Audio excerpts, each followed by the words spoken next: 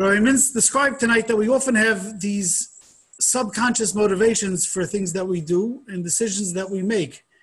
I believe Rabbi Friedman's question is, can Rabbi Mintz give us some advice for how we can detect these motivations when they exist? We think we're acting in good faith. We think we're doing the right thing, but somehow deep within the inner sanctum of our hearts, there's some other motivation that's impelling us to make our decision. How would we find that? How would we come across it? We see that great people have failed. Rav Yaakov Kamenetsky comments that sometimes people that the sages said acted on because of a certain reason, it was so subconscious they didn't even realize it themselves. So how are we supposed to realize these motivations? How are we supposed to detect them and realize what's convincing us to make the move? We all know that we have weaknesses. We all know that we have desires. We all know we have laziness. And we've spoken many times in the past how we work on those things. Now I was concentrating on that we have it, but sometimes we don't realize that is what's motivating us. Person knows he's lazy. We all feel lazy sometimes. There's no question about it. We all have sometimes arrogance. Sometimes we feel something bigger than somebody else, whatever it is, maybe.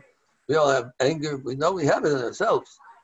My point tonight was that sometimes we don't realize that at this moment that is the thing that's motivating us. But we have to work on ourselves to conquer our anger, our laziness, our arrogance.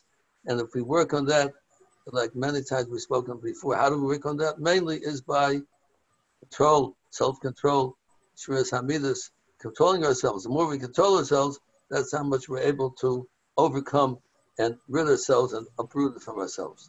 So certainly as we work on ourselves, so they will not have an effect on us when we make decisions. In other words, we know we have that midah, we have to work on getting rid of the midah. If we get rid of it, so it's not going to be underlying reason for what we're deciding to do.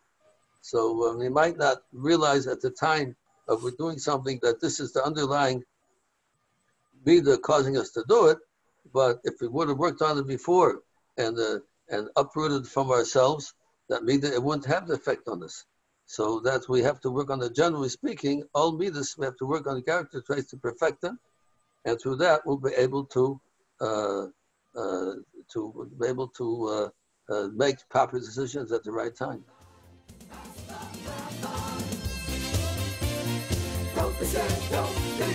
Who can I call?